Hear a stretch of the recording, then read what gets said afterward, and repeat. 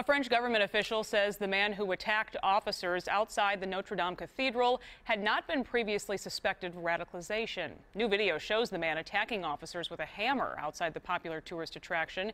He reportedly shouted, "This is for Syria." An officer was slightly injured. The attacker remains in the hospital. No group immediately claimed responsibility, but police searching his home found a declaration of allegiance to the Islamic State group. More than 230 people have died in attacks across France in the past 2.5 years. The increase in high-profile attacks in France and Britain has some people wary of traveling overseas.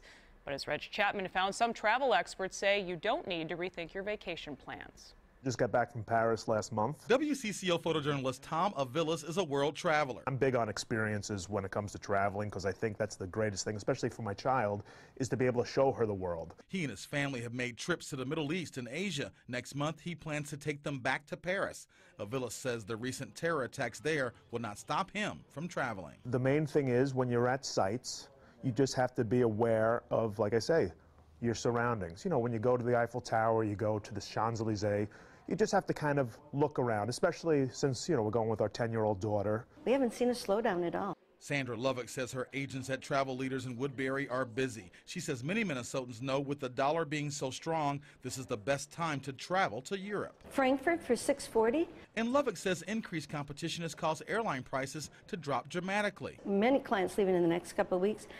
Not one of them has even called me with a concern. So far, none of Lovick's clients are calling to cancel their trips, but agents are making sure they're armed with the necessary information to keep them safe. Reg Chapman, WCCO 4 News.